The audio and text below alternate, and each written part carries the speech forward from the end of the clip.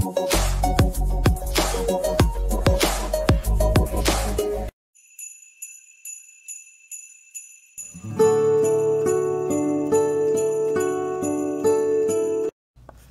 everybody, Cynthia here. I'm back with my Jingle, Jangle Christmas in July series, and I had recently shared this really cute Folio gift box on a previous video, and I created it for gift tags, dimensional and flat gift tags.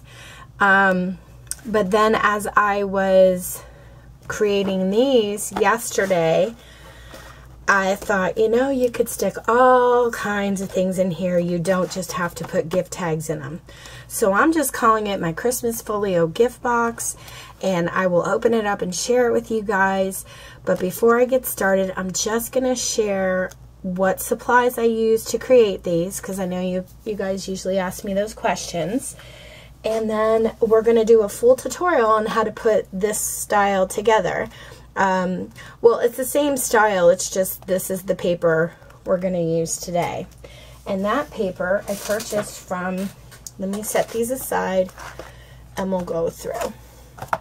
So this paper here that I used on this one, including this 3D truck, kind of hold it at an angle, maybe you guys can see, that I put together, came from the Violet Studio, and I purchased this on HSN as a package, and it also came with some really pretty ribbon, so I used this as my ribbon closure.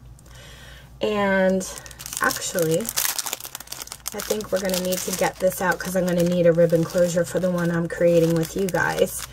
But it came with ribbons, it came with this die cut and ready to layer paper pad. And it basically has die cuts in it that you start with the first die cut. It takes you through, like this is A1, then you layer on A2, then you would layer on A3, and you'll get a three-dimensional embellishment. So I thought that was really cool because it matches the paper. You have your, even these come with some dimensional, like your sentiments you can put together and make those dimensional as well. So I thought it was really cool. But as you could see, I used it to create the truck, and then I cut out the Home for Christmas, or got a Merry Christmas sentiment for the top here.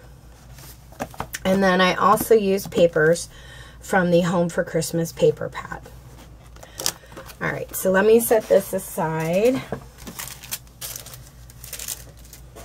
Then these others, my little gingerbread one here that I made yesterday, and I'm just going to open it up. This one's not fully decorated, but I just wanted to share with you the different papers that are in it.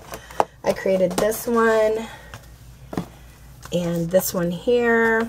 I love the gingerbread paper and the joy, and some of the insides are different. These little Know-Me Santas are so cute.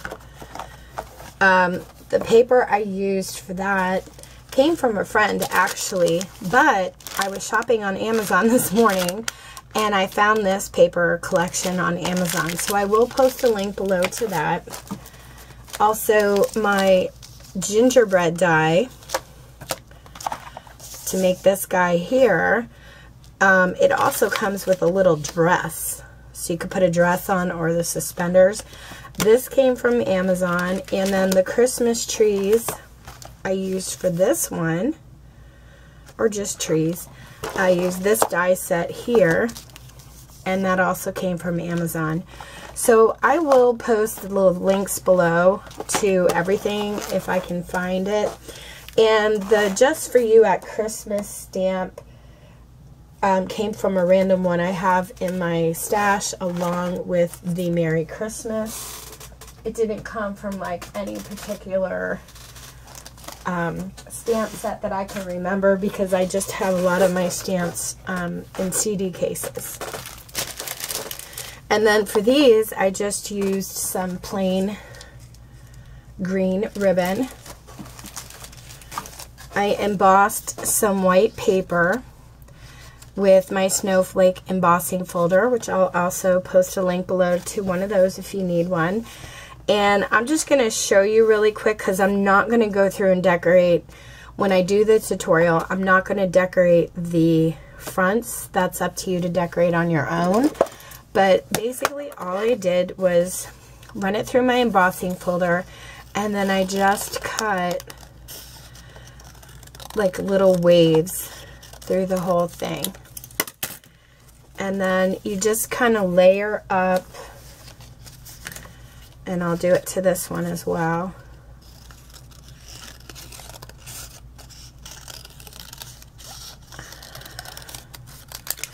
Just cut different wave patterns, and then you just kind of layer them up like this and glue them, and then put them on, and then just trim. And that's all I did. So I just wanted to share that with you in case you guys wanted to know. But anyway, those are supplies I used. So let's get started with, I want to share with you, besides putting in the gift tags, and some of you may not have seen the video I showed the other day, but it opens up like this, and you have two pockets that you can put in flatter gift tags to gift to someone. Okay, come on now, get back in there. There we go. And this one as well, flatter type gift tags. All right, but in this one, when I was creating it, I thought, you know, you could put so many things in here. Oh my goodness. So I'm going to open this one up, same way. And inside here, the front pocket, I stuck in 2 sticker sheets. And these are the foam sticker sheets that you can get from the Dollar Tree. And what I did was I took out the acetate that's inside that these foam stickers are on, and I just I cut myself like a little you know, measured it out so I could stuff it in the pocket, and then I just took stickers off and put them on so that I could share some of these stickers with a friend. So I put those in there, and then in this side, this pocket, I created another gift pocket, and inside that I have a gift card. So this could hold a gift card holder. Okay, so that, I'm just trying to give you guys some ideas what you could do with these. And then when you open it up this way, it has 2 wider pockets. They're about a 1/2 inch wide for dimensional gift tags. So I have 3 of these really cute dimensional gift tags in this pocket here. And then in this one, I was able to get 4 of these dimensional gift tags. So that's why I originally created this. And it was also for a Pinterest project that I do with my friend Misha at Scraps and Things 1. Hey Misha! We were supposed to do a gift tag folio for dimensional tags, and I thought, why just put gift tags in it? Some people don't like making gift tags or, you know, getting them. So besides the stickers here and the gift card, on this side, I packed up a bunch of my handmade embellishments. And then I just used a scrap piece of the paper for a bag topper. And then in this pocket, I cut another piece of acetate from the Dollar Tree pack, and I put some wooden gingerbread men. And then this one is the wooden sentiments. So you can gift embellishments in these. And I'm really curious. I have a pack here. I want to try it. I don't know. It might be a little too wide. But I was thinking you might be able to make this into a hot cocoa folio. So Let's see if I can kind of fold this a little. Yay! It works, guys. So you could put hot cocoa here. You could put your spoon and your mints and your marshmallows here. You can fold it, or you could do 2 hot cocoa packets and then put your gift card here, a couple of goodies here. So yes, I'm so excited this works for hot cocoa because I want to give one to my niece, and I wasn't sure if I could fit the regular, because we love the Swiss Miss cocoa, but there's also a Land O'Lakes cocoa, which is a little narrower. Those might fit really perfect in here as well. And my husband said yesterday, of course, because his favorite are Hershey bars, like the regular long Hershey bars. He's like, I bet you could fit Hershey bars in there. So you could do like hot cocoa, a Hershey bar, gift card, whatever. So anyway, I've talked enough, I guess. I'm a talker, so I apologize for that. But I just kind of wanted to give you guys some ideas of what I was using my folios for. And then that way, you know, maybe it'll help you guys out. So let's get started. What you're gonna need, and where did I put my stuff? It's right here. For the actual folio, you're going to need a sheet that measures 7 inches by 11 1/4. And you want to line it up in your scoreboard at 11 1/4 inches. And you're going to score at 3, 4 1/4. Is it 4 1/4? Yes. 3 inches, 4 1/4, 7 1/4, and 8 1/4.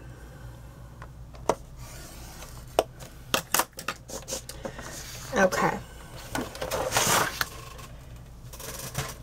Let's fold up our score lines.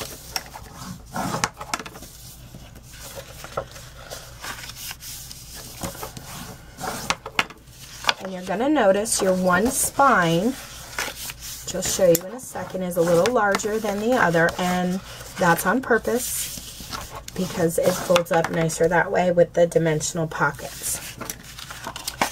So you have your front. This is how it's going to fold. Your 1-inch spine is on the left, and I think this is 1 1/4. It's a 1 1/4 inch spine. Yes, your 1 1/4 inch spine stays on. Let me start over. Your 1 1/4 inch spine stays on the left-hand side because this is your front flap. So your front flap is right next to your 1 1/4. Your 1-inch spine stays to your right. And it's important for when we go to cover the papers and put the ribbons on. You're going to understand why. So what I'm going to do is get out my ribbon, and you're going to need 2 pieces of ribbon at 8 inches. So I'm going to see if I can just cut mine at 16, and then I'm going to fold it in half. And you at least want 8 inches because you want to be able to tie a nice bow to the side. So I'm going to use some double-sided tape.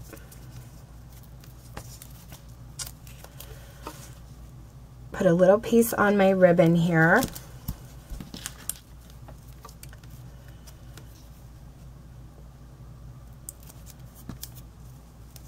And this is my front cover, so I'm going to make sure I try and get that in the center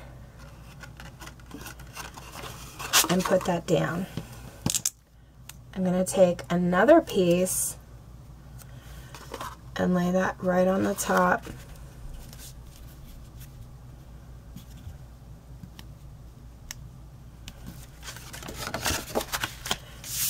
This is the outside cover, my friends. I'm just going to fold it out so we can put our mats on. Okay, so I have my front cover ribbon closure, 1 1/4 spine. This is actually the back cover, the middle piece. My 1-inch spine and this is a flap that goes on the inside. So since this is my back cover, that's where I want to add my ribbon.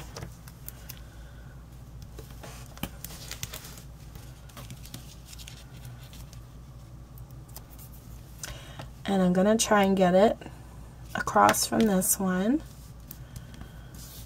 just like that. And I'll add another piece of double-sided tape to the top. Now your front cover and your back cover mats, decorative mats, we're going to put those on. You're going to need 2 of them that measure 6 7/8 by 2 7/8. The other ones are going to be a little bit shorter because there's going to be pockets on those pages, and I figure why waste the nice decorative paper. So I'm going to mat my front cover.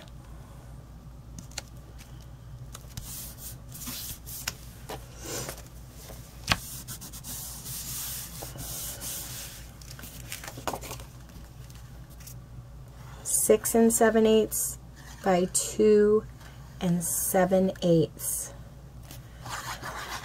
And this is my back cover. And then you're going to need 4 pieces, 4 decorative mats, and those measure 4.5 inches high by 2 7/8 wide.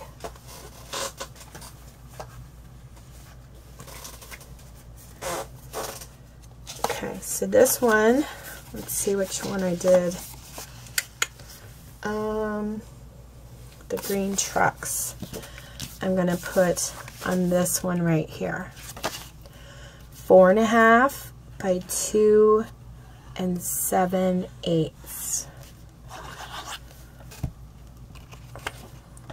And you're going to want to put it towards the top. And then the pocket will go down here. Okay. So let's just mat the inside, and then we'll go ahead and mat our spines. All 3 of these mats are the same size as the one we just did.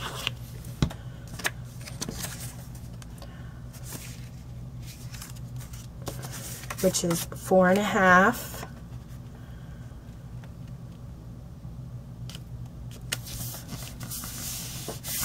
by 2 7/8.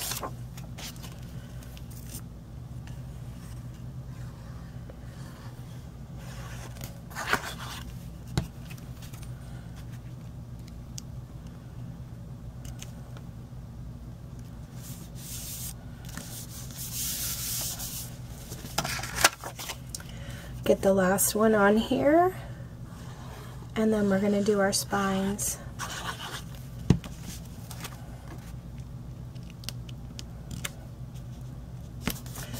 Okay, so since this is my 1-inch spine, you're going to need 2 of them that measure 6 7/8 by 7/8. One for the inside and one for the outside.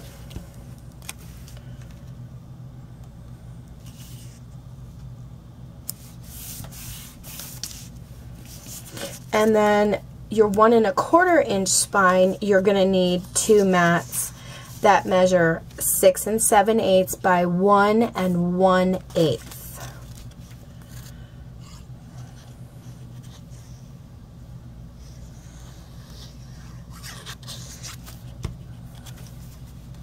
Guys, I'm so excited about the hot cocoa one that I could fit hot cocoa in there. I just keep thinking about it now, like, what could I add in the flat pockets? I'm going to add a gift card in one, but I got to figure out what I'm going to add in the other one for my niece. My mind is on that right now. Sorry, guys. Okay. Get our spines done.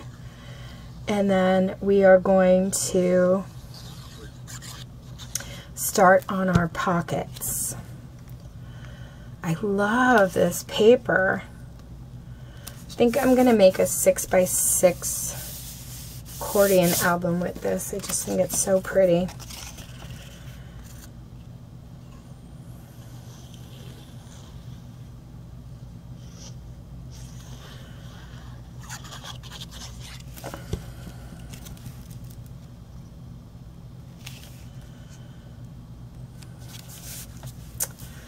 So I still haven't written out my Christmas cards and got them out yet, and my mom already sent hers out. She's like so ahead of the game. I love it.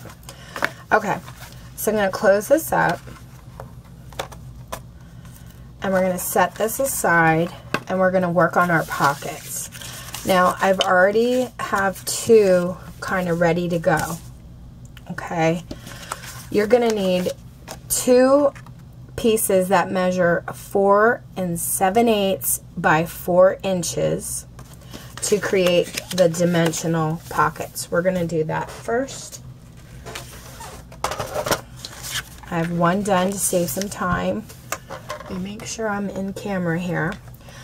You're going to line it up at the 4 7/8 mark, and you're going to score at a 1/2 inch, and then again at 1 inch. Turn it around and line it up at 4 inches, because this is going to be the bottom of our pocket. You're going to do the same thing. Score at a 1/2 inch and 1 inch. And then you're going to go directly across from these score lines. Line it up so it's 4 7/8. Score at a 1/2 inch and again at 1 inch. And then this part here, we're not going to score at all because this is the top of our pocket. I'm going to set my scoreboard aside, and we're going to fold up our score lines. And I'm going to burnish them with my, just press them down with my bone folder.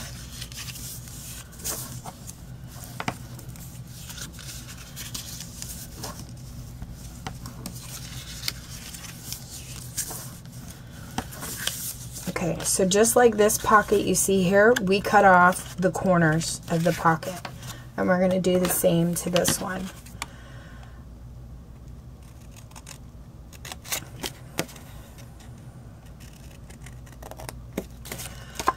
So you'll have two over here. And we're going to cut off this corner here.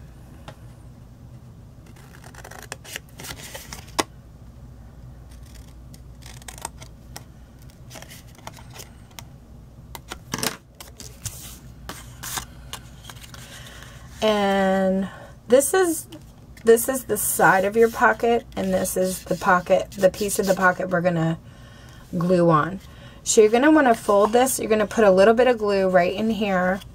You're gonna fold it up, and you basically want this piece to match up with this piece, and you want your corners to match. So I usually put my fingers like this together. I join them together, just so those close up properly. So I'm going to add a little bit of glue here and just close it up and hold it there for a second till it dries.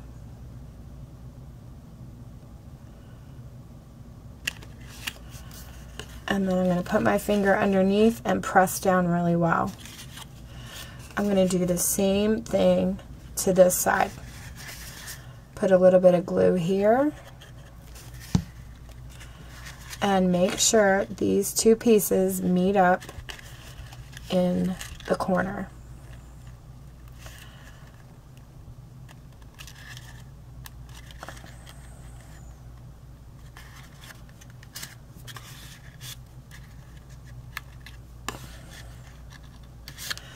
So you have your sides. Now see, that got wonky, and I don't like that. So I'm going to just peel this up a little bit And that's something you really want to make sure you don't make it wonky, or your pocket's not going to lay. You're basically just folding it up and meeting the two sides together. And then you want to make sure it's straight.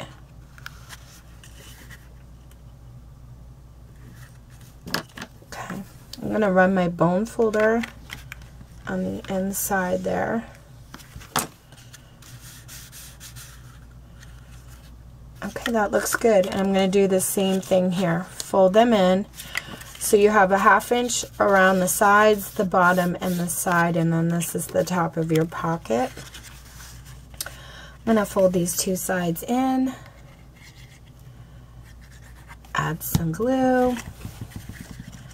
And flip this up and make sure my sides meet.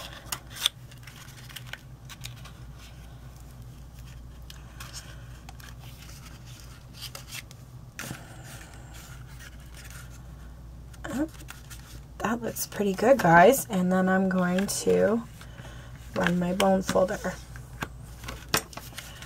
Okay. And then I usually just clip off the corners here. You don't have to do that. I just like to do it because it makes things slide in a little bit easier.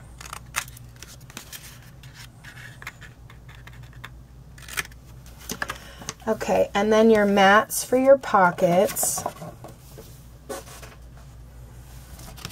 Get out this one and the truck. Okay, so your mats for your pockets here. These measure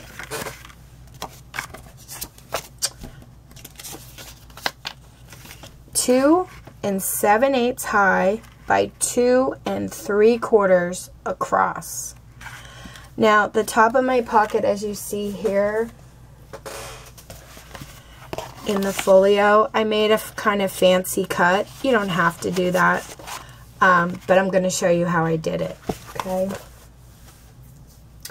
So I have my, where is my punch, guys? Here it is.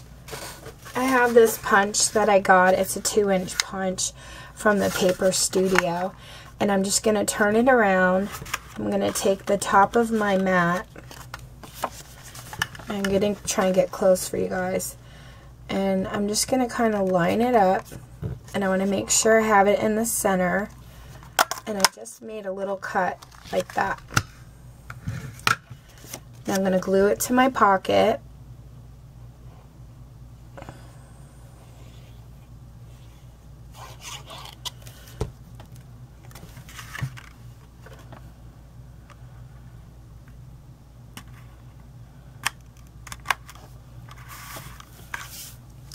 I'm going to flip it around, press it down real good, and then I'm going to go in again. Same way, push in, and I'm going to line it up. You see how my center of my thing here is lined up with the cut that I made. Just going to line it up, and then I'm going to pull back a little bit so I get a white edge. And that's how it looks. I'll do it again on this one. This is going to be the top. So I'm going to put it in my cutter. Make sure it's centered on the sides here with my fingers. And then I'm going to make that cut. And you could do it with any decorative punch that you think might look right. Like I was going to do a circle punch, but I do that a lot on pockets, and I thought this might look cool, so I tried it and it worked. Okay, so run my bone folder on the inside of the pocket. Make sure that mat is down real nice.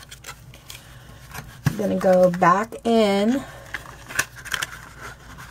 line it up right at the edge there, and then I'm going to pull back a little bit so it ends up having that white border at the top.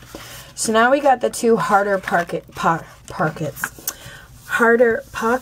completed. We're going to make the flat pockets.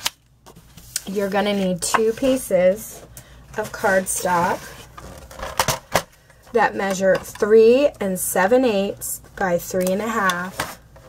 Line it up on your scoreboard at the 3 7/8 mark, and you're going to score it 1/2 inch. Turn it, line it up at 3 1/2, score it 1/2 inch, and then turn it again so you're directly across from the first score line you made. You should be lined up at 3 7/8, and you're going to score it 1/2 inch again.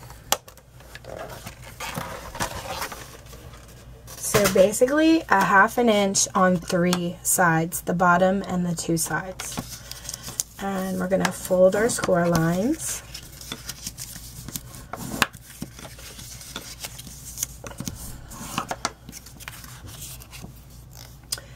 And we are going to cut our little corners off.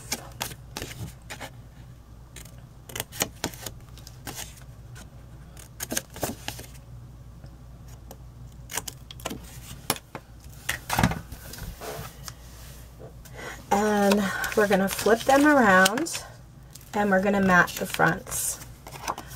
Okay, so this guy is going to go on this one. I think this guy is going to go on this one. So same size mats, 2 7/8 high by 2 3/4 across. Oh, let me dry that off quick. I'm going to make the same cut that I did with the others. Line it up and then glue. I almost forgot that part. My gingerbread ones and my tree ones, I did not. I just made a plain pocket. I didn't do this fancy cut to them. Push in, line it up, and then pull back. And then I'm going to fold my 2 sides in. Put a little bit of glue on this corner and this corner, and fold the bottom flap up. Run my bone folder over it, and this pocket is complete. And I'm just going to cut those corners off. One more pocket, guys, and we are done and ready to put on our folio.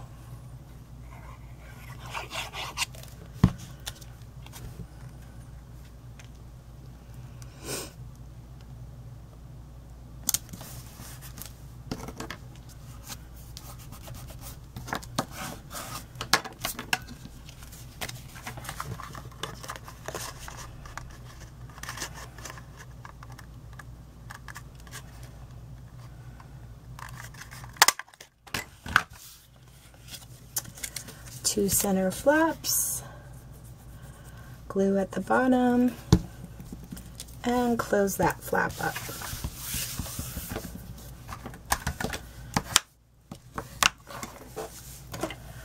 Okay, so on this one with the cars, I put this red striped flat pocket on, so I'm just going to add glue to those flaps that we made. I want to line up the edges of my pocket with the edges of the mat here. And the bottom of the pocket, you don't want to go all the way to the bottom. Just kind of want to pull back on that a little bit, and I'll show you what I mean. Just want to leave about 1/16 of an inch or whatever down here of just the white cardstock paper. You don't want to go directly to the bottom. I mean, you can, but you don't have to. Okay, so we have our front cover, our back cover, and now this first flap pocket. So we're going to open it up, and the one with the packages here, I did a flat pocket. Oh, I didn't cut my... I'm forgetting some steps here, guys. Sorry. Okay.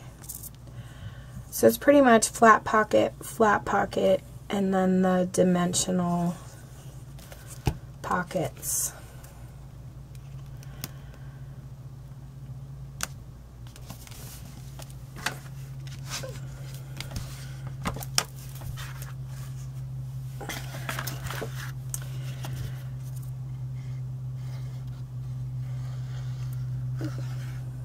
Just add glue to those flaps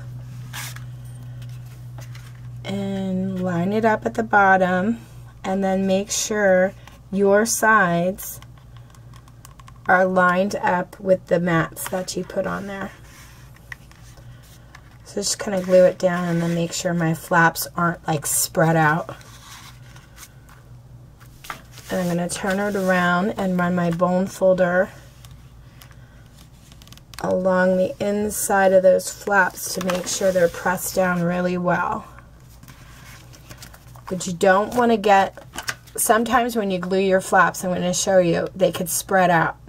If they spread out, they're going to get into your crease here or your score line, and then when you go to fold it up, it's not going to fold for you.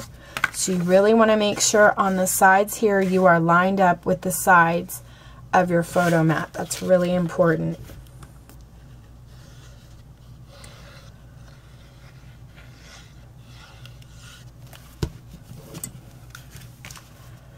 Same thing here. Right now I'm looking at the bottom of my folio, but now I'm checking out to make sure my sides are right in line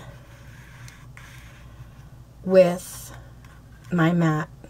I'm going to press down gently and then run my bone folder over.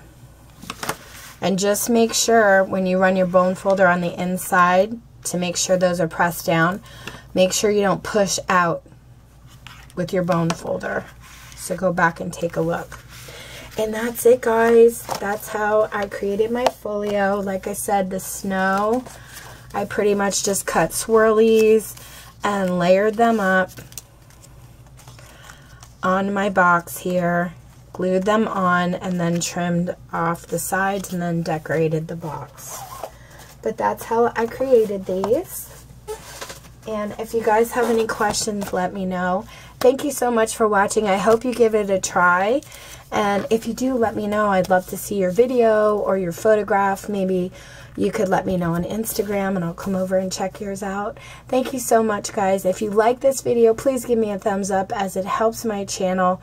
And I appreciate you so much. Take care and happy crafting.